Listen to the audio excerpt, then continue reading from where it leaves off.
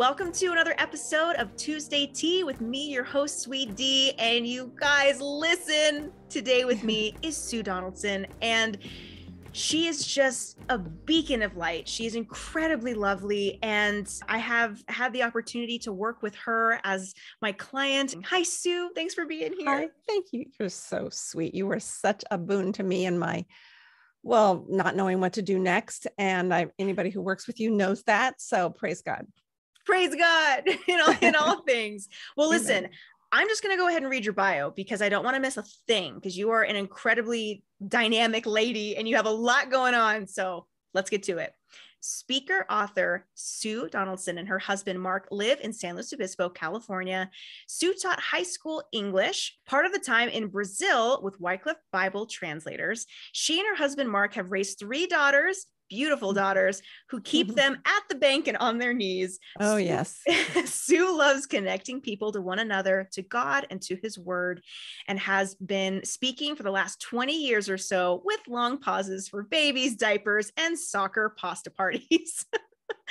She blogs at Welcome Heart, Knowing and Showing the Heart of God, and hosts a weekly podcast called Make It Count, Living a Legacy Life. Sue's books include Come to My Table, God's Hospitality and Yours, Hospitality 101, Lessons from the Ultimate Host, which is a 12-week Bible study, and Table Mentoring, a simple guide to coming alongside. And she also, you guys, on top of all that, she also writes for the Joyful Life magazine, which I have a beautiful copy, which you gifted me, Sue. And it's just, if you guys don't know this magazine, it is so beautiful. I will absolutely put a link to it in the show notes. But Sue, hi. Hi, thank you. I think I have that long list because I'm so old, but I'm 69 and fine. You're a lovely lady. Listen, Sue, I can't glaze over your podcast. I don't want to glaze over anything here because you are so close to hitting 100 episodes. Yep. And that is so significant. In the podcasting world, on average, people will upload 5 and then give up. No, why? I'm not kidding, because they don't receive the right response or downloads or whatever. But I have to tell you, and not to take the credit, but I got the opportunity to help Sue set up her podcast. And I knew that from day one of you really wanting to learn the ins and outs of podcasting, that you were going to be wildly successful with it. And so truly, and honestly, an inspiration to me. I started my podcast after yours.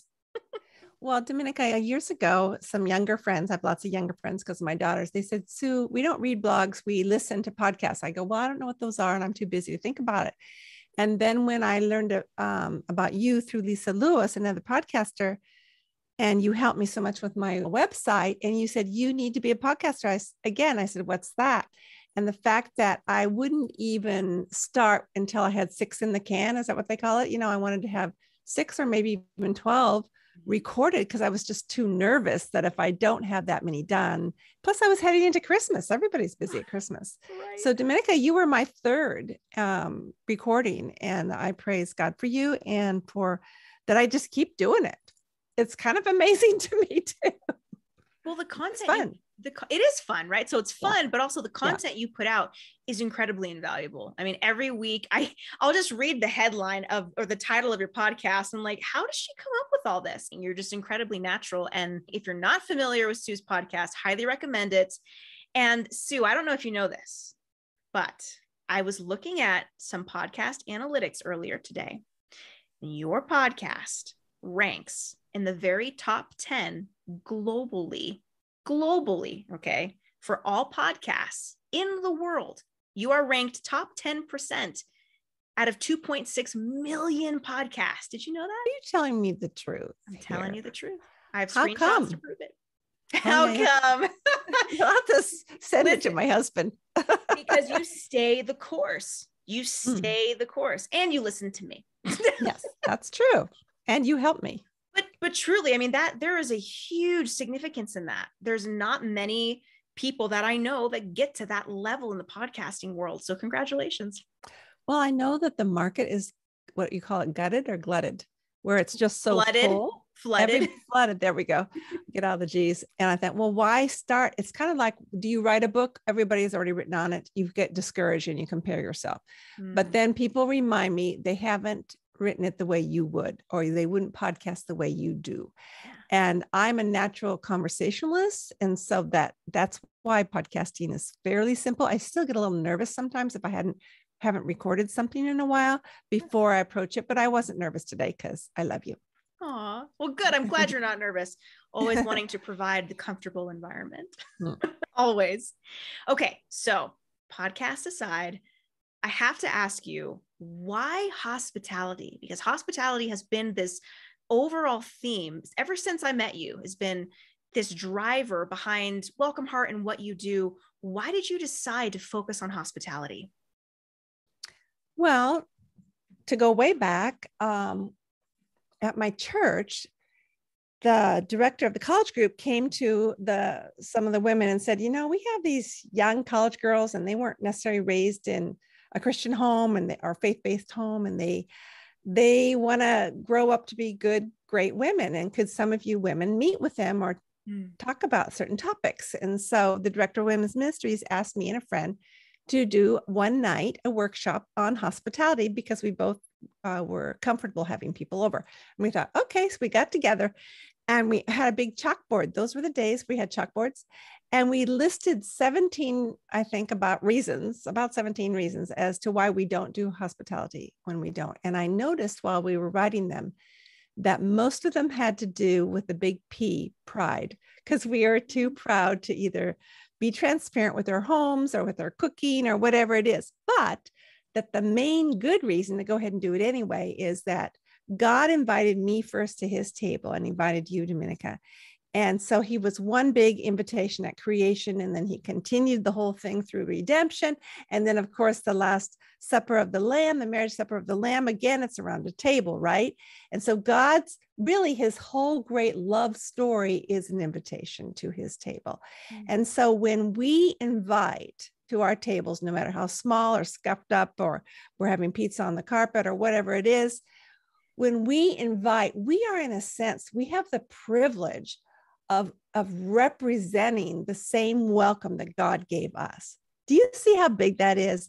And when I figured that out, I have not stopped talking about it since, because that, how they say in business that you need to know your why, why you keep going, because that is what will get you over, up to 100 episodes, because you go, well, wait, I know this is significant. So the why behind hospitality is you have the opportunity to invite someone to the table of God. I mean, not that my table is godlike, but the idea is they may hear about Jesus for the first time in their lives, just sitting around a noisy table with my kids and my husband, who doesn't talk, but he will if you ask him a question. They may sense something. I think the Bible talks about being the aroma of Christ, and Oswald Chambers talks about, that we are poured out and broken bread for him. And I just think, what an opportunity we have. Oh, one more thing too. Here's another reason is that we don't have to go to seminary or teach a Bible study or write a book or do a podcast to share the good news. We just have to open our doors. And anybody can learn to do that. And so that's a big why behind why I do it, and why I've written a course, and why I talk about it incessantly. I mean, I would think people would get tired of it, but I really keep seeing that how important it is, because people are lonely, Dominica. Yeah. In every season of life, especially during COVID. I mean, my husband said, wow, an opportunity not to have company, because he's such a strong introvert. But I don't think he gets lonely, but most people do. It's because he works with people all day, but most people do. And it's a shame. There's a shame with loneliness that you don't have with solitude.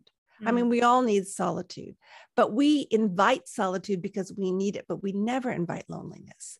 And if I can break up someone's loneliness for 1 hour in their week or their month or even their year, I feel like I can go to heaven, because I've already done something to help them realize that they are not alone, that God is noticing them.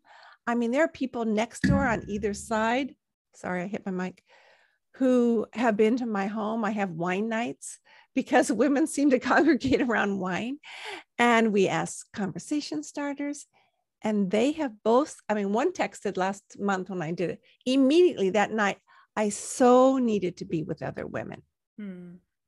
So that's why. I'm sorry it was a long answer, but that I just can't stop saying how important it is and that we can all do it. Even if we've never, ever done it, we can do it. And that's why I give steps in my books on how to get started and stuff like that. It's incredible how you speak so openly and you mean it about truly inviting people over. Come on over, just come on over. And I remember you told me this beautiful story. I believe it was Thanksgiving when you had I think it was one of your daughter's friends come over for Thanksgiving and you didn't even know this person. You're like, just come on over. It's great. There's plenty. Just come on over. And I love that about you. I wish I lived closer because I would come on over. Yeah, I wish you did too.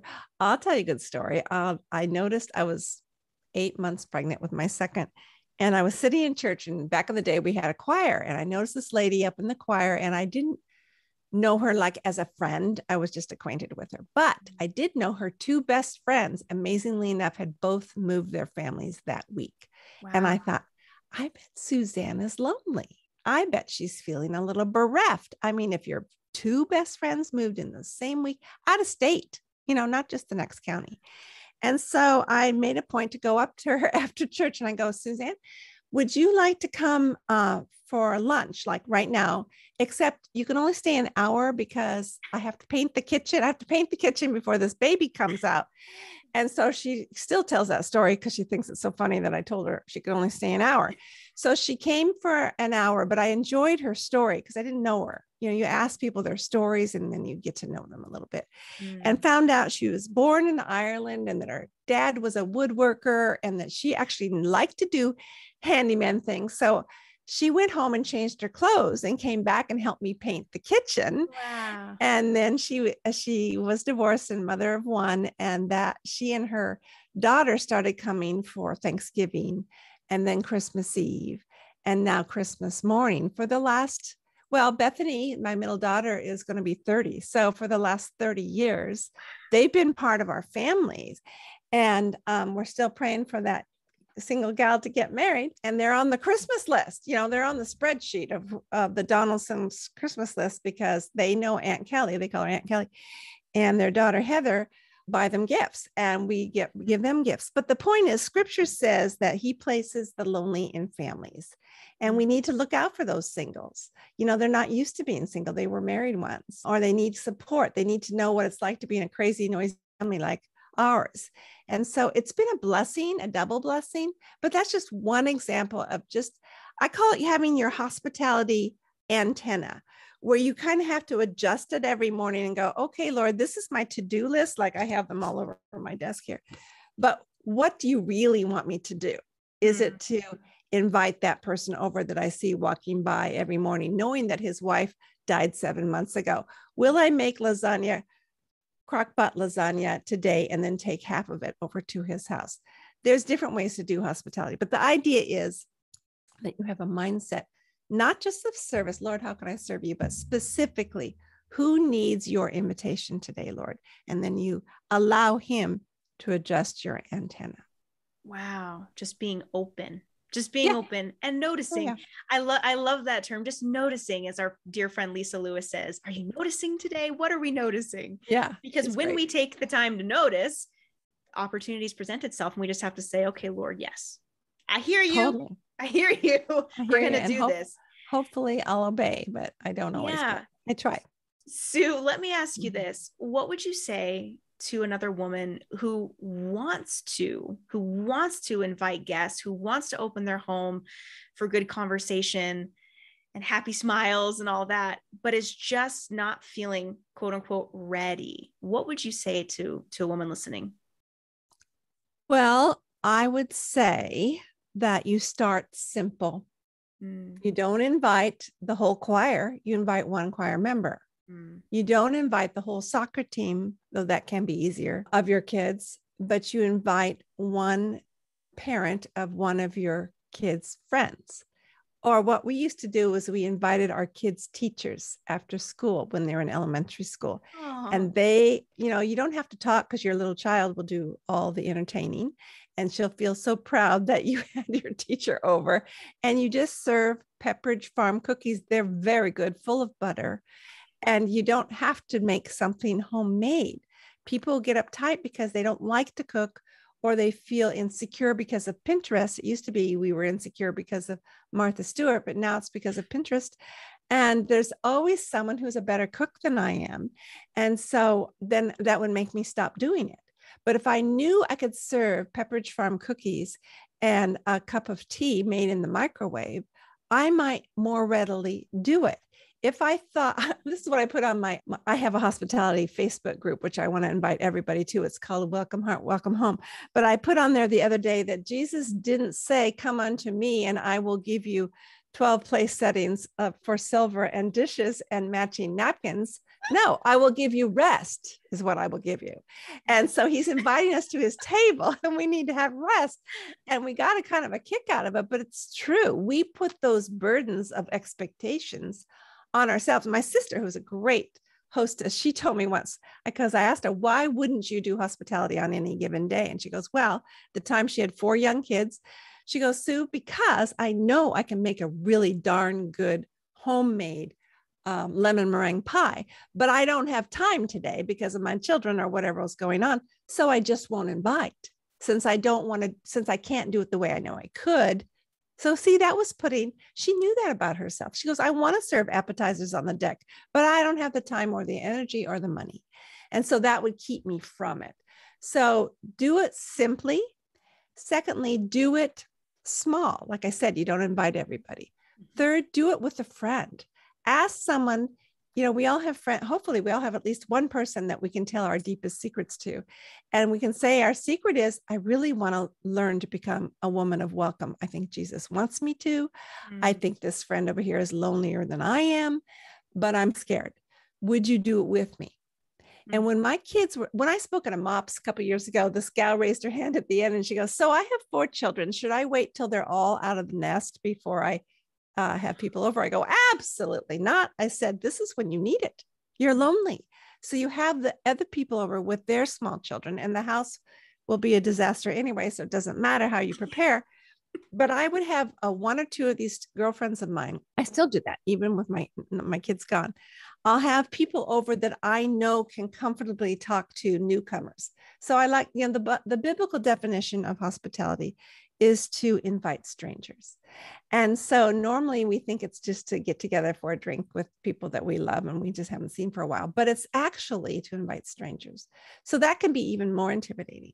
So if we invite, even some of our relatives are strangers, and the holidays are coming up and we just need help the holidays. There's a blog coming out in the Joyful Life. I do a blog writing for them too, on hosting your family for the holidays. Ooh. And five tips to get you through that. And I shouldn't say it that way, to get you through that, but you know what I'm saying. Yeah. And I mean, we can be nicer to other people than we can to our own family. So neither here nor there, but if you do it with a friend, they can handle, like my mom, I loved my mom. I mean, she's in heaven now, but she would drive me crazy. And so when she would come, I would always have a tea party because she loved my girlfriends, because they just doted on her and they listened to her stories that I had heard 100 times. So I was co-hosting with friends I trusted. They were blessed. They loved my mom. We felt it was our job for one another to love each other's moms and help us love them well. And so just to have a friend there, in fact, I would panic if sometimes they couldn't come, because I thought they're like my anchor hosts. So choose a friend, ask the Lord for a friend. Would you host? Oh, my mom used to co-host with my aunt, and I really didn't know that's what she was doing. Every Sunday, we would either go to my aunt's for roast beef in the crock pot, or our house for 2 chickens on time bake in the blue roaster. And then whoever was new at church that morning, they would invite them. And so we grew up in that environment. And I interviewed my mom actually for that first workshop. And she said, oh, yeah, we were just practicing because we loved each other. You know, her sister-in-law was her best friend. And so we just practiced because we could pool the food and the conversation. Aunt Joy was a little quieter than my mother. So mom probably did the inviting of the strangers, but one Sunday they would be at Aunt Joy's or one Sunday at my parents'. And I find, Dominica, that this is the biggest reason people do not do hospitality. It's because they weren't raised that way. Mm-hmm. And one of the reasons we need to do it today is so that our children will be raised that way. Yeah. Oh my goodness. I have to tell you, just yesterday, I was in the grocery store and I had my mask on and I'm doing my shopping. And from like across the produce aisle, I see this woman looking at me and all I can see is eyes and she's looking at me and I kind of look at her. I'm like, do I know you? And now that I'm out in the Boulder, Colorado area, I don't know a lot of women. Right. But I started this online moms group of local moms. There was a real need for it. And Good for you. Right. I had to create the community because I was feeling really lonely. So I created the community in my small little area and there's 50 women in it. And this woman just this woman just kept looking at me like, what? So finally, and I swear, Sue, I only did this because I knew we were going to get on this podcast. I was like, what would Sue do in this situation? Oh, sweet. So I got up the nerve and I walked all the way across the produce section and I said, hi. And her name happened to be Susan. I was like, hi, are you Susan? She's like, are you Dominica? Wow. And it was this really sweet. And so we set up a play date. It was like, this is amazing. So I don't know if you realize the immense impact that you have just in talking about these seemingly simple ideas that just invite, just say hello, just have these simple interactions where you don't have to be perfect. My hair was all disheveled. I hadn't taken a shower. It was like, I look disgusting, but I'm going to go say hello to her just because I think we might know each other.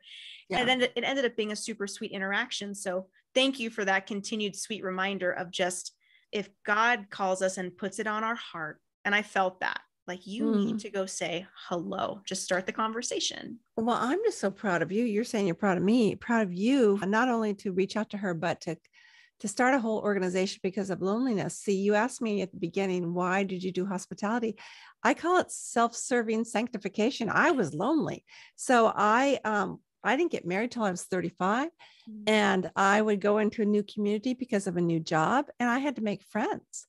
And so I remember watching people leave the church parking lot one Sunday, and I thought, well, I think they like me, but they have not invited me over for Sunday dinner, which my mother would do if she were here.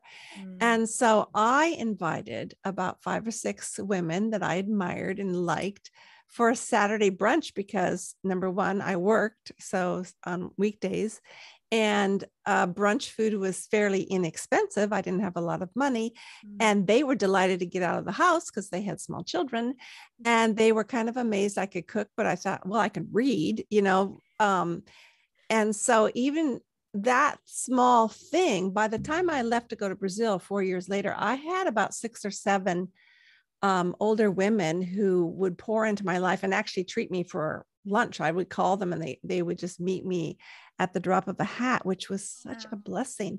But I had to reach out first. And that's what you've done.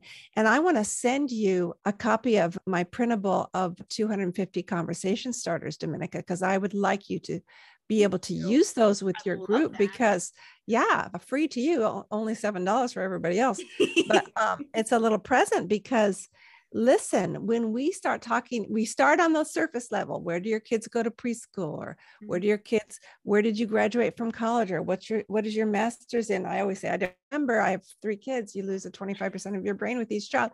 But when you start with a surface question like, oh, well, why did you move to San Luis Obispo? Because, you know, we're kind of a small town and it's kind of unique. If you get to live here, you either work at the university or you do construction or whatever. So I'd like to find out, well, what brought you here? Is it relatives or what? So that's a surface level question, but then you go around the table. And then the second question is, well, how have you seen God work in your family this last year? A little deeper. Now, if they're not Christians or it's a mix, I'll say, like last time for wine night, I said, the surface question was, who was your hero growing up? And it could be imaginary. So, or someone who's passed away. So that was the easier question. And then the The deeper question was, what new thing are you going to try out these next 6 months that will make you a hero? So that good was one. a little deeper, because then some people got a very introspective, like, oh, I need a coach. I go, well, I can give you one. And then 2 people were talking about how their grandmothers raised them because they had toxic relationships with their dads. See, and I had no idea, but it wasn't, but people didn't know each other. These were 11 women, half of which were brand new to me even. And I don't think it was the wine. I think it was the questions. Yeah. I think it was the questions. So what we do, we don't try to get invasive. We try to be inclusive. And when you go a little bit deeper, it takes away your loneliness. When you feel heard, you feel loved. Yeah. Yeah. And at the end of the day, that's what we all want. Is it not? Yeah. Is it not? Is it not? And we're called to be simple in his directions. He says, love me and love others. But it's not easy. It's not easy. And so my books and my podcast and everything are just to make us more aware. Thank you for sharing. Incredible. You're just amazing, Sue. I didn't know like half of this. So how did I not know this? This is such a fun opportunity. What do holidays look like in your house? It's interesting. I married extreme introvert, like I mentioned, and the man in plaid, right? The man in plaid. He wears plaid mostly, yes. And he told me that his parents only had company maybe one time, and they had 5 kids. And as I said, we had a company a lot. So it's hard on him still, but we've been married 34 years. Can't remember, something like that. And early on, there was a stress between it because I didn't want to overwhelm him. He's busy, but I also felt he needed stretching. And my kids needed to have people over. I knew the value. And so what I told him was, the holidays are mine. So the other type of company, like if I invite someone for dinner, I usually ask his input first. Like, is it okay if we have the family over this week? Is it a good week for you? But holidays are mine. And so he just has gotten used to it. And he's really good talking to people one-on-one. He just gets overwhelmed when there's 50 for the Christmas Eve soup potluck. But early on, because he's a physician, he couldn't get away for Christmas. And that was really hard on me. And so I noticed that there were other people in town who did not have extended people, like where you're at right now, Dominica. Your folks are not around you, whereas I've never had brothers or sisters or my parents here in this town. And so I noticed there are other families like that too. So I invited 2 families to begin with, actually as many as I could, but these 2 basic families have come every Christmas Eve. And then they are allowed to invite anybody else. And it's called Christmas Eve Soup and Bread Potluck. Awesome. And it's so easy. I mean, I basically make soups in the crock pots. I collect them at thrift stores. So I have 5 crock pots, and I make 3 soups just to make sure that there are enough, because I never know how many people are coming. And I'll invite people off the street, in the grocery store, and at the Christmas Eve service who have no plans. Wow. Can you imagine having no plans and you're a single person? And I just said, hey, I don't know if you're doing something, because you don't want to assume, but if you're free, I'm having people in for a soup and bread potluck right now. And you don't need to bring a thing, because everybody always brings so many soups or bread. And one friend didn't cook, so she brought an appetizer, which we now adore. So she has to come every year, bacon wrapped dates with the pits out. And so now our kids, like last year was hard because of COVID. We only had Suzanne and her daughter and a couple others who weren't allowed to travel because of COVID. So we only had like 9 or 10, but we have had between 35 and 50 every year. Wow. So that's just Christmas Eve. But then I want to protect our family. So we just have our own family and Suzanne and Heather on Christmas morning and Christmas morning, unless there's a boyfriend in the picture. And sometimes there isn't. Sometimes there isn't. Not mine, my girls. So and then Thanksgiving, same thing. You can invite anybody. They can't all stay here. I have a big house, but I want my kids to feel comfortable. But I do have friends who offer their homes if people come who can't afford a hotel. Incredible. I can't even imagine that. Growing up for me, fun. It sounds amazing. Holidays for me were very much just immediate family, maybe the extended family visit for an hour, and then it was wow. just the family. And so just this idea of, especially now where I am being a little isolated, I think about having the Friendsgiving, right? Opening it up and just saying, Yes. hey, come one, come all, bring something, don't, whatever, there's soup, just come hang out. Just, you have a place to be. I would love to start doing something like that. Well, I have several soup recipes on my Okay. blog that you can check because I am a simple cook. And what's been fun is like I met this gal who was new to the area. Her husband had just retired from the Air Force. And so they didn't know anybody, right? Mm-hmm. So we became fast friends. And then she's an only child. And so she was taking her boys back to see her parents in Virginia or someplace for Thanksgiving, but her husband was a pilot. So he was on call. So the day of Thanksgiving, I get a text from her and she goes, Chris didn't get a call. Can he come over to your house for Thanksgiving? And I said, sure. And we'd never met him. And now, we're all friends, but it was so cute. And then for Christmas Eve soup potluck, her parents came out, of course, to see them.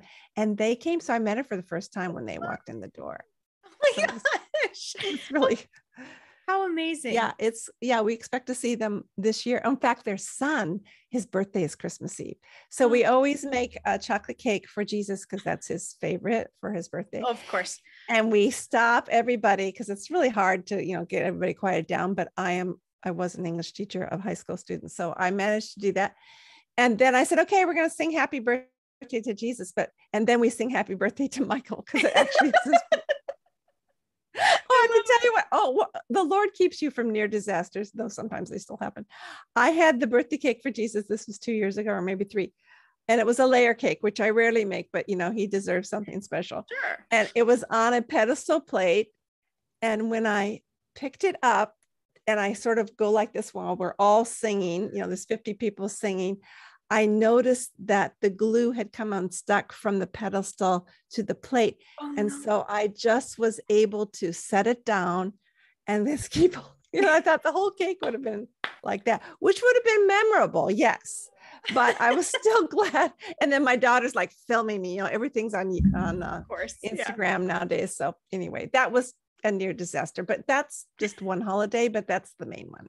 Wow. So what does it look like in opening our homes, hospitality during this COVID era? Do you have any tips or recommendations on how we can still do this while being safe and following guidelines and all that? Well, it's easier for me because I'm in California. Mm-hmm. My sister is outside Chicago and she said, Sue, I just can't get a heater that will warm us enough for an outdoor patio gathering. Because I was trying to encourage her to keep doing it because she's a real extrovert and needed the fellowship herself. So, and also she's a pastor's wife, so people need to see the pastor. So she just couldn't do it as much. Whereas I did, even though it was chilly here, it's still cold at night. I had my dear husband, I bought some of those cute outdoor lights. He built this triangle thing with plywood. I thought he was just going to hang it in the tree, but he just built, because he was an Eagle Scout, he made it quite involved.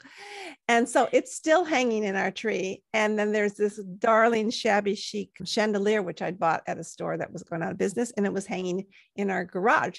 And it's not, there's light bulbs in it, but nothing's hooked up. So that's hanging in the middle.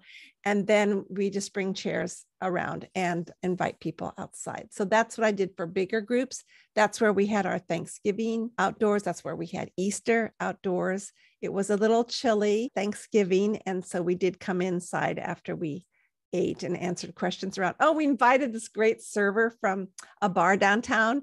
And I said, Dimitri, where are you going for Thanksgiving? He goes, no, I didn't ask him. I just said, we just loved him. So I said, would you like to come for Thanksgiving? And he looked at me and goes, yeah. He was a Cal Poly student. And so he even brought hors d'oeuvres. It was so darling. And no one had met him except for Mark and me. And he came in and then we did the conversation starters. And then later I said, so where are you from? He goes, Arroyo Grande. I go, then why are you here? That's 20 minutes south. Yeah. I said, why are you here? Like your parents? He goes, well, I'm just going to eat twice today. I just wanted to come. That says a lot to your character, Sue. It's like hilarious. Wow. How incredible. Yeah. Why are you here? Because I like you. Why? I want to be. Yeah.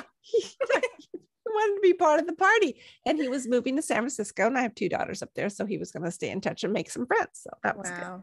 I have to mention that when we first started the conversation for you to come on Tuesday Tea, you sent me a note that I'd like to read. May I? Oh, sure. I don't remember it. You wrote to me, I feel like if we had an accurate view of God and an accurate view of ourselves, the most of life's problems could at least be mitigated. And because we have a similar passion to bless others, I mean, that's huge. That's like such a profound, when I had to read it 3 times, like, wow. If we had an accurate view of God and an accurate view of ourselves, that most of life's problems could at least be mitigated. Exactly. Whoa. Well, we can't solve all of life's problems. I can't solve what's going on in politics or with the pandemic, but to know that God loves me and is in control, that's an accurate view of him. To know that I'm worthy of his love, that he sent his son on the cross to die for me, that's an accurate view of me. See, if I know I'm loved, I don't have to be insecure. That's huge. Most people are insecure, and that keeps us from being hospitable because we're afraid of what people think of us. But if we already know that God loved us enough to die for us, well, that kind of opens up the whole door thing, where we can constantly. In fact, this is the main thing about hospitality versus entertaining. I've just sort of figured this out, that entertaining is still beautiful. I love to be entertained. I love good food and all that stuff. I like the 12 place settings, as long as I don't have to iron the napkins. But the focus of entertaining is often the hostess or the host. And it's kind of like, here I am. And the focus of hospitality is the guest. And that's what God does for us. He's focused on me. I'm his guest. And then the purpose of entertaining is often to impress. And the purpose of hospitality is to serve. So your guest may only need a glass of water, or they might need an hour of your time, or they might need your guest bed. But what we do is we say to the Lord, how can I serve this guest as if he or she were you?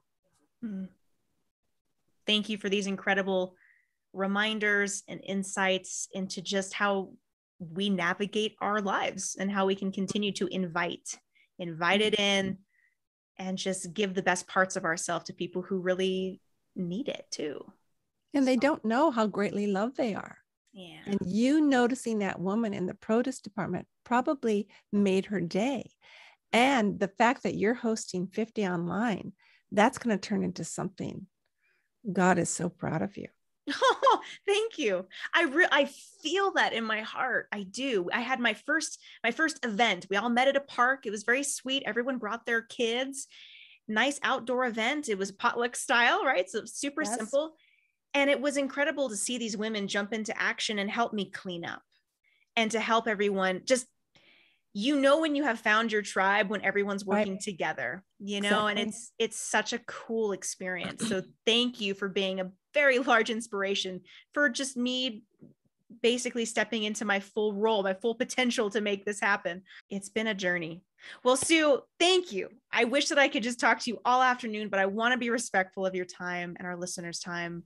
What is the best way that people can get in contact with you if they want to follow Welcome Heart and the podcast and all that? Thank you for that opportunity. Just go on to my blog, welcomeheart.com. You'll see the homepage was designed by Dominica. So at the very bottom, you can click to subscribe. And when you do, you'll get several good recipes and tips for hospitality just for subscribing, because it's called How Do I Do Hospitality If I Don't Cook? I'm not sure when this is going to be broadcast, but pretty soon you'll get an opportunity to receive 100 things I learned from 100 podcasts. So my podcast is Make It Count, Living a Legacy Life. But Dominica, I don't know if you know that I did purchase an app. So if people just want my app, besides, instead of using Spotify or iTunes, it's Make It Count Legacy. So just go to the App Store and it's free. And that's kind of cool. And my kids go, "Why'd you do that, Mom?" I go, "I don't know. I just thought it was cool." And so I did it. And what I do is I interview people and ask them, what legacy are you living right now to pass on to those you know and love? So it's not like things like rocking chairs and good silver, but it's things that matter, building into people and into God's word. So I blog at welcomeheart.com, and I think that's all. Oh, my shop. Oh, and then I'm giving all your listeners something. Do you want me to talk about that now? Sure. Okay. Yes. Sue is giving us an incredible gift. Listen up. Oh, thank you. I'm giving you a recipe I probably got out of a mystery. I love to read mystery books, and especially ones that have recipes.